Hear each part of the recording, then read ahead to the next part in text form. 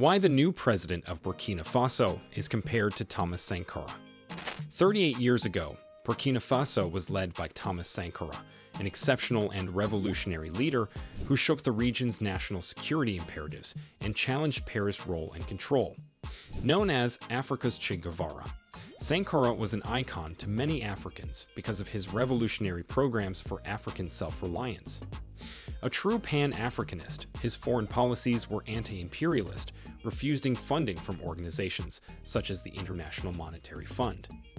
Unfortunately, Sankara was assassinated by forces led by Blaise Compaoré, a former friend of his. It is now 38 years later, and Burkina Faso is once again governed by a young military leader, Ibrahim Traoré. Through his acts and remarks after taking office in 2022, Ibrahim Traoré appears to be mirroring Thomas Sankara's regional politics and geopolitics. People can't help but compare the two presidents because they appear to have certain similarities. But can Ibrahim Traoré truly be compared to Thomas Sankara? Let's take a look. Thomas Sankara took power at the age of 33 in 1983, following a coup organized by Blaise Compaoré and a few other junior military officers to depose then-President Major Dr. Jean-Baptiste Ouedraogo. Sankara was arrested at the time by the Burkina Faso regime for his anti-imperialist attitude and advocacy for more progressive reforms in the country. His arrest enraged the military regime's younger officers, and his imprisonment provided enough impetus for his friend Blaise Compaoré to conduct another coup that brought him to power. Ibrahim Traoré, like Thomas Sankara, also rose to power in a military coup at the age of 34, making him the world's youngest president. Ibrahim Traoré and other military officers organized the coup in 2022 because they were unsatisfied with the junta's leader, Paul-Henri Sandaogo Damiba, and his inability to quell the Islamist insurgency. Prior to this, Traoré was part of the group of army officers who had supported the January 2022 Burkina Faso coup d'état, bringing Paul-Henri Sandaogo Damiba into power. According to Traoré, he and other officers tried to persuade Damiba to refocus on the uprising, but that he eventually chose to remove him because his ambitions were diverting away from what they set out to do. Following the coup, Traoré announced himself the new leader of the patriotic movement for safeguard and restoration, and on October 6, he was appointed interim president as head of state, supreme head of the armed forces. Apart from taking power through a military coup, both Thomas Sankara and Ibrahim Traoré were competent and exceptional military leaders. Sankara joined the military at the age of 19, and a year later was deployed to Madagascar for officer training at Ansareb, where he witnessed public uprisings against the government of Philibert Tsiranana in 1971 and 1972. It was here that he first read Karl Marx and Vladimir Lenin's books, which likely shaped his political ideas for the rest of his life. When he returned to Upper Volta in 1972, he engaged in a border battle between Upper Volta and Mali by 1974, garnering him reputation for his performance in the conflict. Although years later, he renounced the fighting as useless and unjust, a reflection of his growing political consciousness.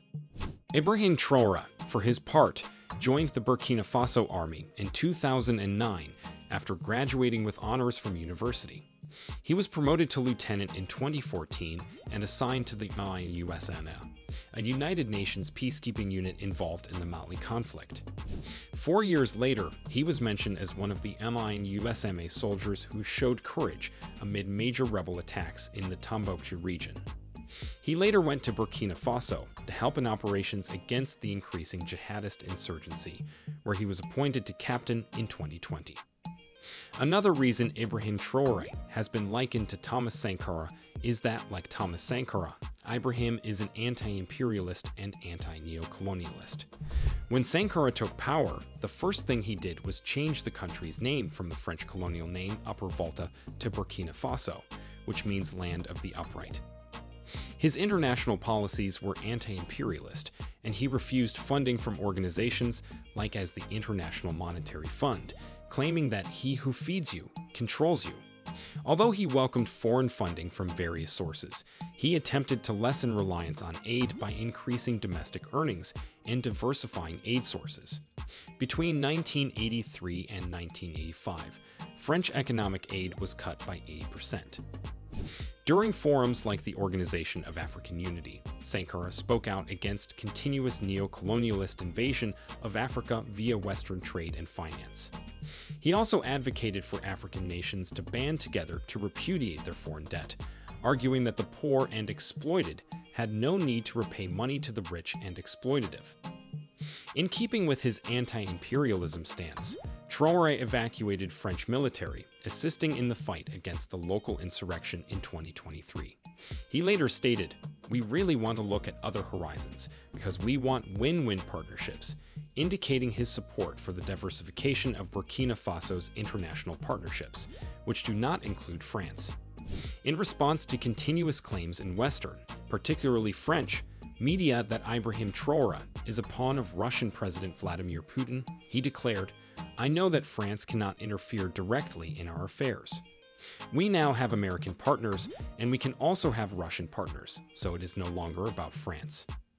In a speech during the second Russia-Africa summit, Ibrahim Traoré emphasized the importance of African sovereignty and the fight against imperialism. He stressed that African countries have been subjected to a barbarous and violent kind of colonialism and imperialism that may be described as a modern form of slavery for decades. He also questioned why, despite its wealth, Africa remained the poorest continent on the planet. However, he said, "We have the opportunity to build new relationships that will help us build a better future for Burkina Faso." Like Thomas Sankara, his speech at the Russia-Africa summit elevated him in the eyes of the world, earning him applause and respect. During his 5 years as president of Burkina Faso, Thomas Sankara was famous for his quotes during speeches. One of his famous quotes was, "You cannot carry out fundamental change without a certain amount of madness." In this case, it comes from nonconformity, the courage to turn your back on the old formulas, the courage to invent the future. Just like Thomas Sankara, Ibrahim Traoré has also dropped several quotes. In his speech at the Russia-Africa summit, he said, "A slave who does not rebel does not deserve pity." In addition to their common fight against neo-colonialism, both Ibrahim Traoré and Thomas Sankara stand for service to the people. Throughout Thomas Sankara's stay in office, he was completely dedicated to service to the people. His domestic policies included famine prevention, agrarian self-sufficiency, land reform, and suspending rural poll taxes. He also focused on a nationwide literacy campaign, increasing the literacy rate from 13% in 1983 to 73% in 1987, and a vaccination program, where 2.5 million children were vaccinated against meningitis, yellow fever, and measles in a matter of weeks. His government also focused on building schools, health centers, water reservoirs, and infrastructure projects. He also combated desertification of the Sahel by planting over 10 million trees. As president, he lowered his salary to $450 a month and forced civil servants to pay 1 month's salary to public projects. He also sold off the government fleet of Mercedes cars and made the Renault 5, the cheapest car sold in Burkina Faso at that time, the official service car of the ministers. Indeed, Thomas Sankara was truly an exceptional leader. Currently, Traoré is still at the early stages of his presidency, but from his speeches we can deduce that he has a heart for his people. He said, "We did not come to continue, we did not come for a particular purpose. All that matters when the level of security returns is the fight for development." His policies may also include army reform and ties to new international partners such as Russia, which could alter politics in West Africa and change how Burkina Faso fights an Islamist insurgency that has killed thousands and forced millions to flee. So, based on this analysis, we can say to some extent Ibrahim Traoré seems to walk the path of his predecessor Thomas Sankara because he is still at the early stages of his presidency. Hopefully, he would be able to transform Burkina Faso into a great country even better than it was during Thomas Sankara's time without getting assassinated. What are your thoughts? Do leave your comments down below, and don't forget to subscribe and put on the notifications button so you will be the first to know when we upload more videos like this.